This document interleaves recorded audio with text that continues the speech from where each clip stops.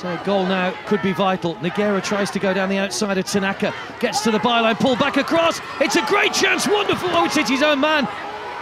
And in front of goal, still it's not cleared, and finally put in by Chabrol. Well, it was his initial shot that was blocked by his own player, and he's reacted quickest despite the amount of yellow shirts in the penalty area. And the first goal of this Alkass International Cup comes in the 86th minute. Sugawara, oh, it's allowed to run. Saeto couldn't get the shot in, oh, it's gone in!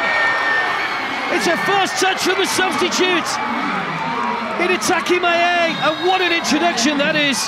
Stab goalwards, in off the underside of the bar, and an inspired change made by Shin Yamanaka. Big moment this for the Moroccans. Here comes Osama, right into the corner. Great penalty, fantastic power behind it from Osama.